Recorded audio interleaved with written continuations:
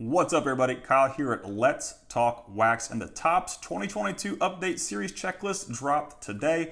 This product is set to release on Friday, and I'm going to bring you the top 15 rookies to check out. Stay tuned.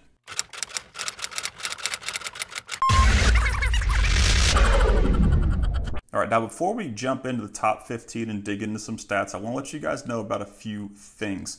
All 15 players on this list are base rookie cards in the release. They're not SP'd.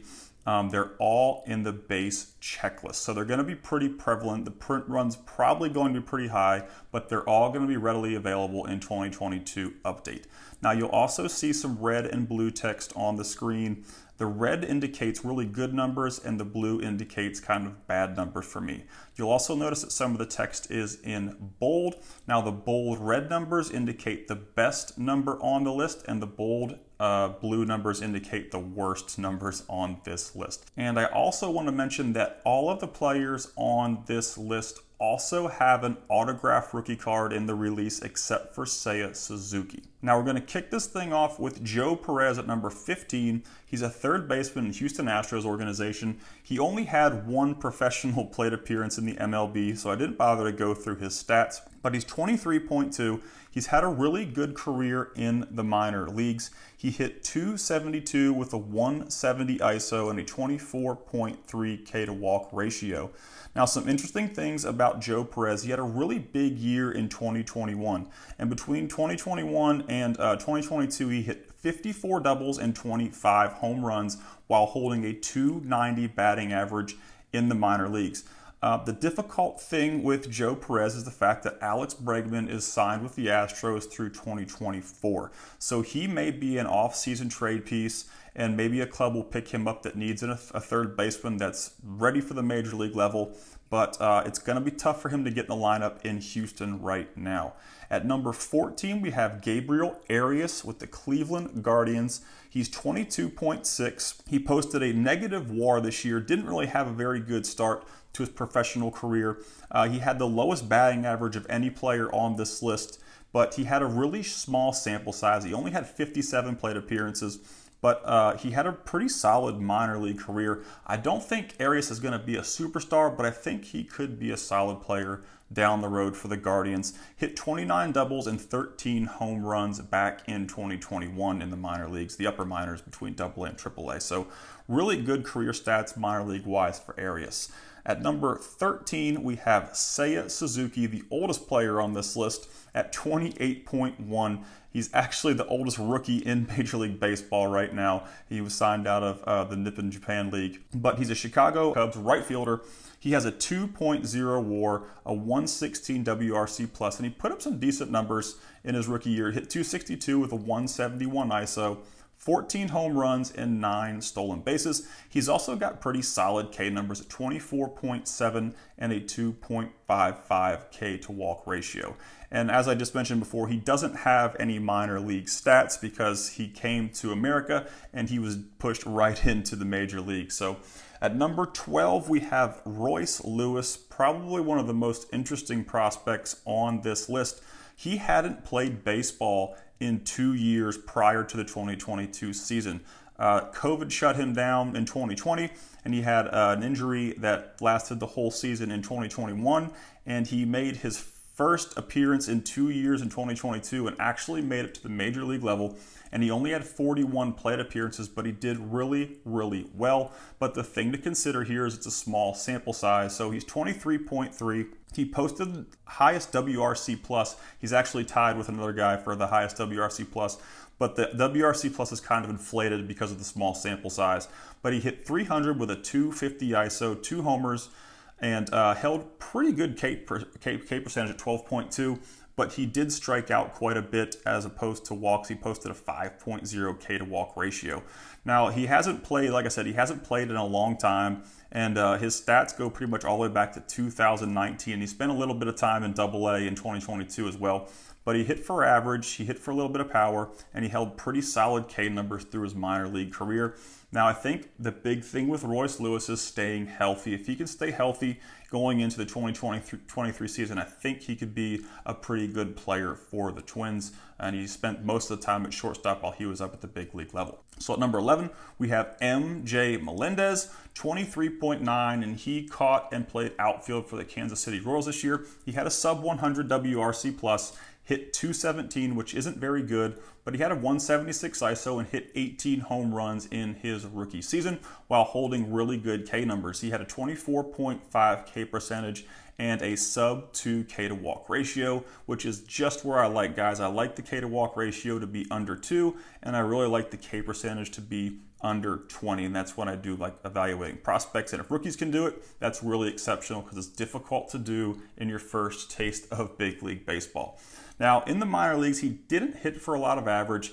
His career really wasn't that great until 2021. He hit 41 home runs in 2021 and just absolutely blew up and got a lot of attention with that, but he hadn't really hit very well up until 2021. You can see his career average, like I said, is 237, the lowest on this list, and he also had the highest minor league K percentage, 29.5. Leading off our top 10 is Philadelphia Phillies shortstop Bryson Stott, who is now officially World Series bound, 25.1 years old, held a 1.4 WAR throughout the season with an 83 WRC plus. He hit 234 with a 124 ISO, 10 home runs, and 12 stolen bases. He didn't really put up exciting numbers in 2022, but he had a pretty good back half of the season after a really awful start. So I'm hoping things can get better for him in 2023, and I think they will based on his K numbers. He had a 19.1 K percentage and a 2.71 K to walk ratio. So he's not completely overmatched. He just struggled, I think, to get the hang of major league pitching at the front half of the year. Now, over the course of his minor league career, he hit 300 with a 195 ISO and a 21.8 K percentage. And he looks like he could be the long-term stick at shortstop for the Philadelphia Phillies. At number 9, we've got Spencer Torkelson, one of the top prospects in baseball coming into the 2022 season. He was one of the top college bats, probably the top college bat drafted out of the 2020 draft class. He was with the Detroit Tigers this year playing first base. He's 23.1, so he's kind of in that fringe age, you know, between good and bad for a major league player. He posted a negative WAR and a 76 WRC plus. Didn't hit for much average, didn't hit for much power, but it takes guys sometimes a bit longer to adjust to major league arms. Now, Torkelson is a more power over hit bat, and you can see that based on his career minor league stats. He hit 258, but he posted the highest career minor league ISO of anyone on this list at 256. So he's got some juice, and he had pretty solid K numbers in the MLB this year and throughout his career in the minor leagues at 22.6. So I'm thinking that he'll have a better year in 2023, especially after getting some experience and getting a ton of reps and at-bats in the 2022 season. At number 8, we have the Arizona Diamondbacks center fielder Alek Thomas, 22.5, and he was recently joined by Corbin Carroll, the second prospect to get called up from the Diamondbacks organization to play outfield. But he held a 0.5 WAR at 71 WRC plus, which was the lowest on this list between him and CJ Abrams. He hit 231 with a 113 ISO, 8 home runs, 4 stolen bases, but he held really good K numbers at 18.0 and a 3.36 K to walk ratio. He could take a few more walks. He was a kid who had a really stellar minor league career. He hit near 300 at every level he played at, and the power's always kind of been fringe, but he did put up a 186 ISO for the career in the minors. So he was a 309 career hitter with an 18.5 K percentage, which is pretty solid across the board in the minor leagues. So he's another guy I think who could have a pretty solid year in 2023. At number 7, we have Jose Miranda. Spent most of the time at first base in 2022 with the Minnesota Twins. He's a little older than everyone on this list at 24.2. He had a 1.1 WAR and a 117 WRC plus. Hit 268 with a 158 ISO and 15 home runs. Now the cool thing about Miranda is you don't see any blue on his line. So he did fairly well for his first year in the big leagues. He held a great K percentage at 18.8, much like Alek Thomas, but his K to walk ratio was a little high. If he could take some more walks, I think that could help his ISO grow a little bit in 2023. Now, career-wise in the minor leagues, Miranda was a lot like MJ Melendez. He didn't have a stellar career. He had a much better career than MJ Melendez, but he really broke out in 2021. He led the minor leagues in several different offensive categories and just really put his name out there in the prospecting community. And it kind of carried over to the 2022 MLB season where you can see he really held his own. Number 6, we have CJ Abrams. You may think I have CJ ranked pretty high at number 6. He had the lowest WAR on the list. He had the lowest WRC plus on the list, the lowest ISO, and the worst K to walk ratio on this list. But he was traded. He entered a new organization. He's one of the youngest guys on this list at 22.1, a fresh 22 years old. And he's a really good athlete with a very good hit tool. He had a 331 career batting average in the minors with a 180 ISO and a 15.5 K percentage. So some really elite numbers right there, especially the hit tool. And you know, the kid's only had 534 minor league plate appearances between the shutdown for COVID and the leg injury in 2021. He hasn't really had that much experience playing at the professional level, and he's already in the major leagues, you know, with 534 plate appearances under his belt. Not games, you know, that's just plate appearances. That's about a season and a quarter for, you know, most players. So he's already up in the major leagues after just a year and a little bit of change of experience in the upper minors. So I really expect CJ to have a big year in 2023. Now, before we get into our top 5, if you guys want to help support the channel and you enjoy my content, please head over to my Patreon. I'll put a link to it in the description. I've got a ton of exclusive content over there, and you can help support me. I've got Bowman Chrome autograph checklist breakdowns from 2019 to the present. I've got a top 100 Bowman Chrome autos list and a top 100 Bowman Chrome autos under $50 list where you can find a ton of my favorite sleepers. You get early access to all video information over there.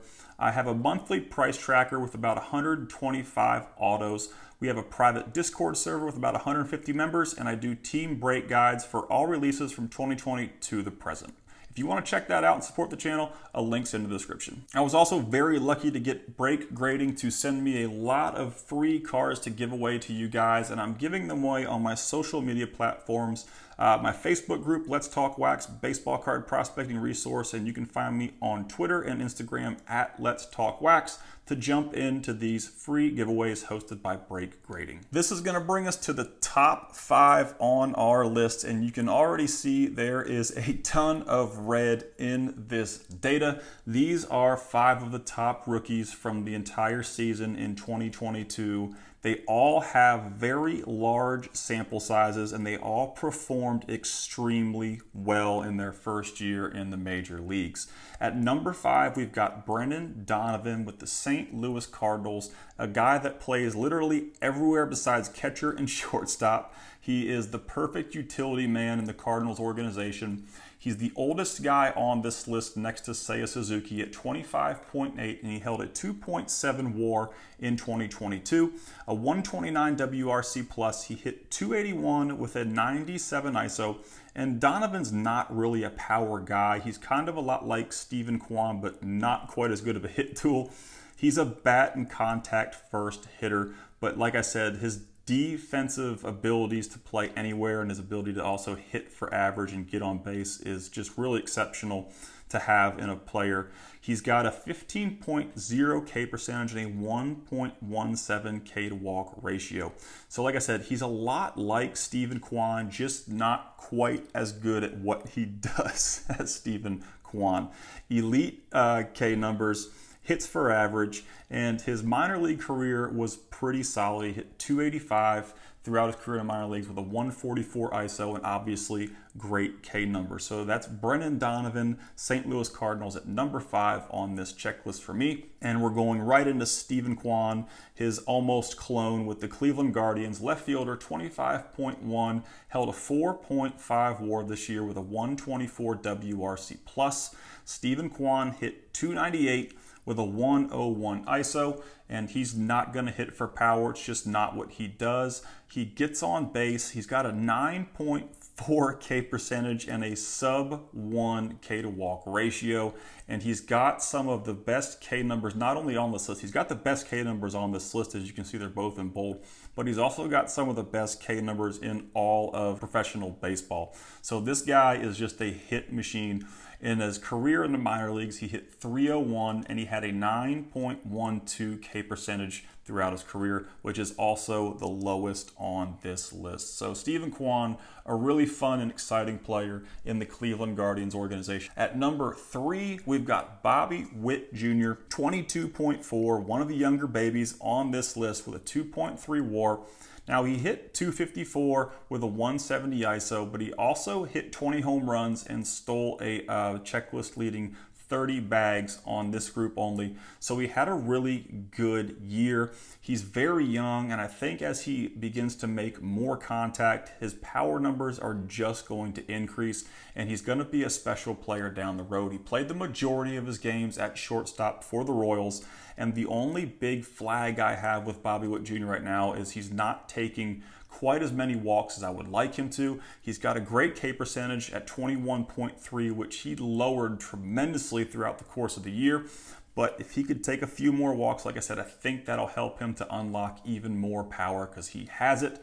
And he could have maybe a 30 home run and a 30 stolen base year here in the future or in 2023. He played significantly well. He was a top 5 prospect for a year or two.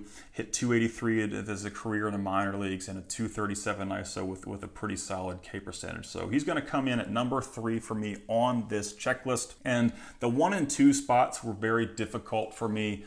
Jeremy Pena's had such an exceptional year, but I had to put him at number 2 behind Julio Rodriguez. He's going to play in the World Series with Bryson Stott at shortstop with the Astros. He's 25.1 with a 3.4 WAR this year. Hit 253 with a 173 ISO, 22 home runs, 11 stolen bases, played all of his games at shortstop. He did not play second base, third base, shortstop. He's Houston shortstop, flat out. And going into the season, there were a lot of questions as to whether he could handle that with Correa being traded, and he's handled it significantly well. Now, you'll notice that he does have one blue stat. It's his K to walk ratio, but it's always been high. Throughout his minor league career, he's always held a high K to walk ratio, but it hasn't really impacted his performance. He's kind of like Elly De La Cruz, who strikes out around 30% of his at-bats, but he just does everything so well that it really doesn't seem to affect his numbers. In his minor league career, he hit 291 with a 153 ISO and a 19 K percentage. So Jeremy Pena is one of the big breakout players in 2022. Had a really big year, and I'm super excited for the kid. He's really fun to watch. At number 1, Julio Rodriguez, Seattle Mariners, center fielder. And this is a special player. I think a lot of people knew how special he was going to be just by the way he hit in the minor leagues. He was challenged very aggressively by the Mariners. He played way under the league average at every level in the minor leagues. And when he got to the big leagues, he had a bit of a slow start, getting used to the big league arms, and he kind of got messed around with the umpires and didn't have a lot of favorable calls go his way. People started to panic, and I was just thinking, man, he's so good. He's so good, it's going to come. And it did. He had a 5.4 WAR, the best on this list. He's the youngest player on this list. He's got the highest WRC plus at 146 on this list, a 225 ISO, which is really incredible. because he's only 21.8. So that's kind of indicative of what he's capable of doing in the future. I mean, if the kid's 21.8 and he puts up a 225 ISO, it's usually the last thing to come with a lot of players, but it came pretty fast for Julio. The most home runs on this list at 28, 25 stolen bases. So he's already signed a 12-year deal back in August for $209 million. The kid's not going anywhere, and like I said, I think he's going to be the centerpiece to a Seattle Mariners rebuild that's going to be a lot of fun to watch. And as I mentioned before, if you guys want to support the channel, head over and check out all of my exclusive content on Patreon. I'll put a link to it in the description of this video. I want to take a minute to shout out my Level 3 sponsors over on Patreon: Tom Barta, Max, Brad, Gary D. Childers Jr., Just Dingers Breaks, 909 Sports Cards on Instagram, Greg Graham, JP Navarro, Kenny Winkles, Larry Canterbury, Max Anthony, Jason Hall, Bobby Lynch, Bruce Wiley, Graham Cochran, and Mike Barrier. If this is your first time watching, I appreciate the views. I appreciate all the supporters on Patreon and all of my subscribers to the channel. If you enjoyed this video, please subscribe and tell me who you're chasing out of this release in the comments. Y'all have a great one.